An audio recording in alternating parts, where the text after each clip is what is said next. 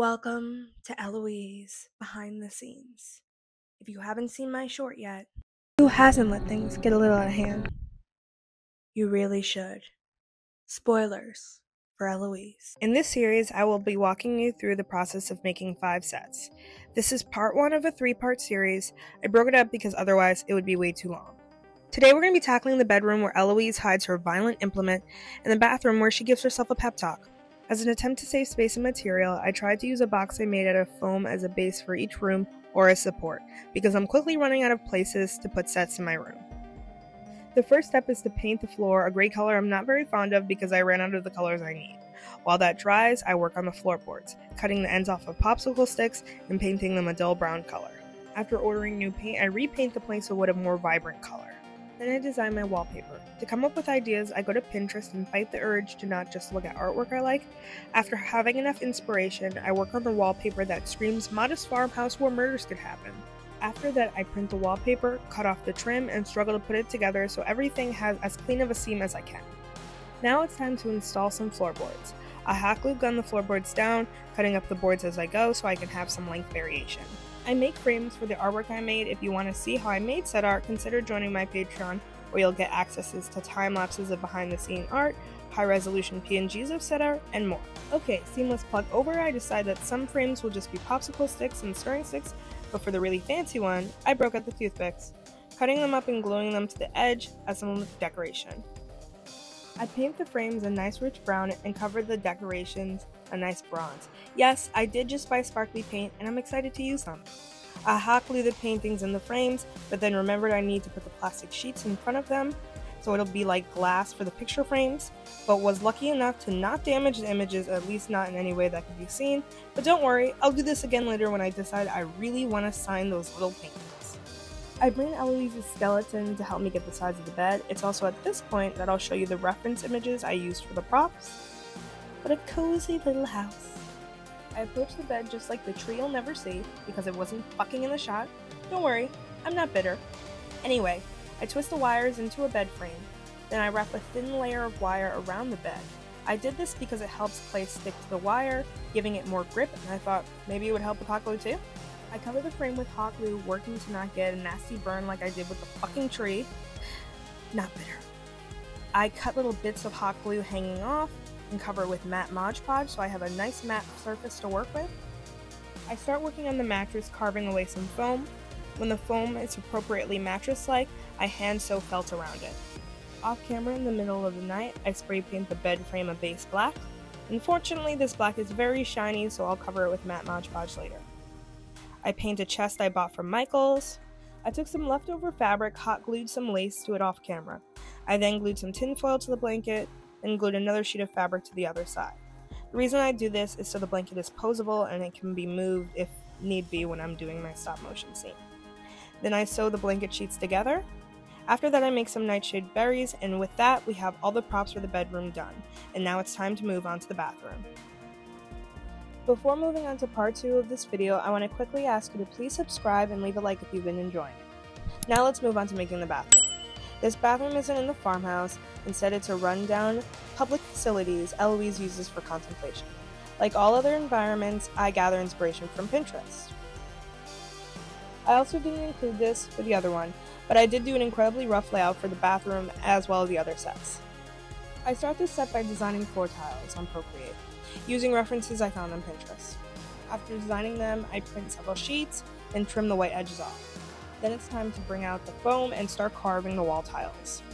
After I paint the tiles, making the bottom edge of the wall black and the grout gray. Then I go in and paint the tiles white, pulling the gray grout color back a little bit. Next I break out the duct tape and secure the walls together. Then I attach the floor tile design to some foam board. At first I try with painter's tape, then I go with glue. My goal being to use something like a wooden implement to press the indents in between the tiles and make it look more realistic. I then cover the tiles with glossy Mod Podge so it looks nice and shiny. Then I bring in some acrylic wash, which is just paint mixed with a lot of water. In this case, it's the dirty water I built up from today. I use that to dirty up the bathroom and make it look nice and grimy. I dry brush some greens to make it look moldy, and I bring in some watercolor blocks and oil pastels to help dirty up the set. I crush some of the watercolor palettes and spread it around. Again, this would be easier with chalk pastels, but I don't have that yet. Now it's time to make a tiny mop bucket. I start with a toilet paper roll, cutting it down to appropriate size, then I hot glue them back together in a bucket shape. I line the top and the bottom of the bucket with wire, hot gluing it into place, and I cut out little cardboard pieces to be those little bucket flaps that the handle will be attached to. I glue them down, and now it's time to make the mop. I get a bunch of coarse string and cover it with white paint. I quickly get some cardboard and glue to the bottom of the bucket as a nice base. Now I work on the mop handle using a tiny glue gun stick. Glue sticks are amazing sculpting tools all on their own. I round one end of the hot glue stick using a lighter. Take a break to cut the excess off the bucket's base. Then I go back to the mop handle. I use a box cutter to rough up the mop handle and start making it look like this old beaten up wood. When I'm happy, I hot glue a few strips of paper at the bottom that's going to act as those little metal things at the end of mops. I bring in the definitely not completely dried mop string because I'm impatient. I try something with painter's tape before abandoning it. I hot glue the strings to the mop handle and trim off the excess string. Then I realize I didn't glue way as much of the string down as I thought, and I slowly glue the rest of the string on. Then it's time to paint. I cover the little paper bits with a nice gray base coat and the mop handle with a light brown and a series of darker browns. I used some metallic paint to the bucket and added some rust off camera. I believe it was just paint. I also added some metallic silver on the mop's metal bits. Time to make the bathroom sink. I reference another one of Queen City Mini's amazing videos.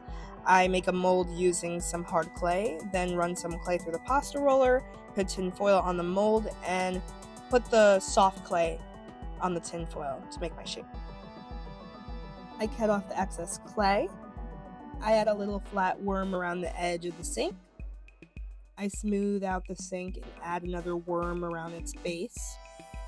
I attach the back part of the sink, and I'm almost done, but then I realize that it's way too big.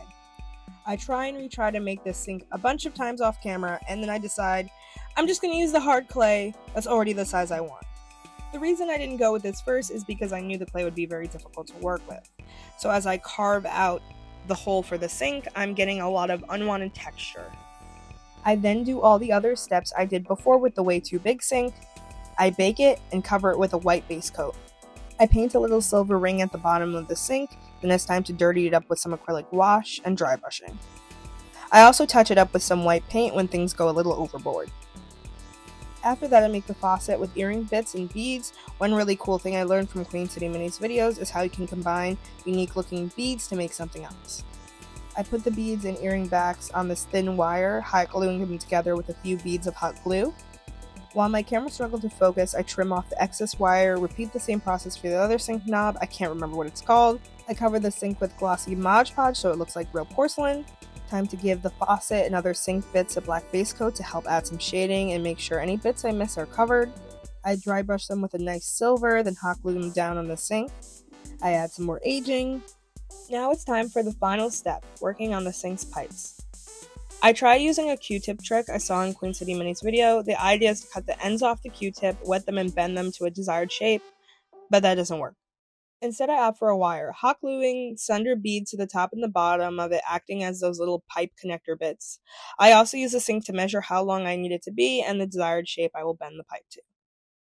Then it's time for a black base coat and silver dry brushing. I also hit it with some red as an attempt to add rust. I will also say I should have waited for it to be fully dry because I definitely wiped off some paint, but what are you going to do? With that, I glue the sink and pipe in place and add some necessary blood from a messy Eloise. And with that, it's time for the final reveal.